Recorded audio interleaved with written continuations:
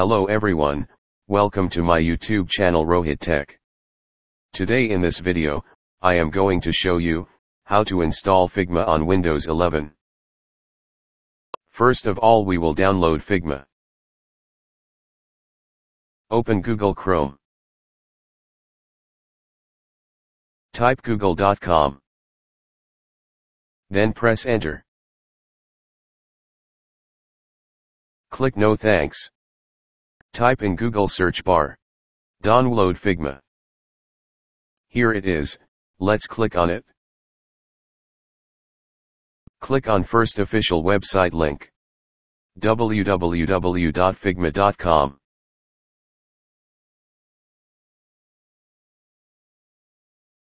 Here it is, open Figma website here. Let's drop down little bit.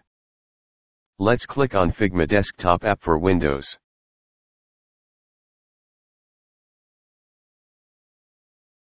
Now the downloading is started, click show all.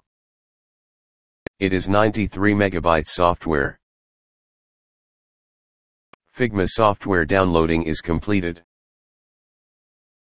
Let's close web browser.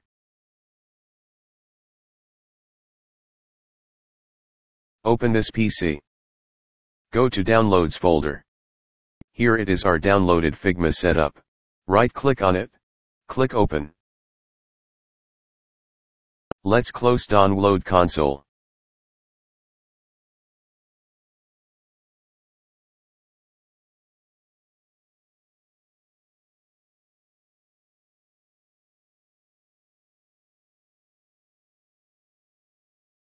Welcome to Figma. Click Login with browser.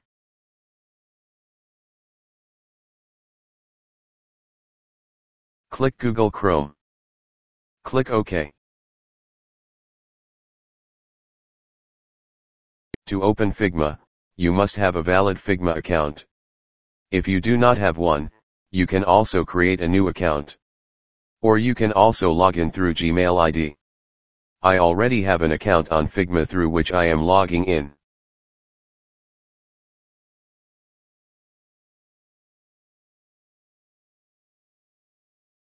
Click Open the desktop app.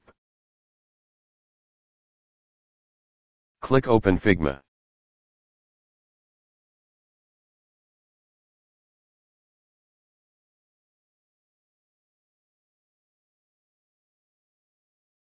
Now this is our Figma interface.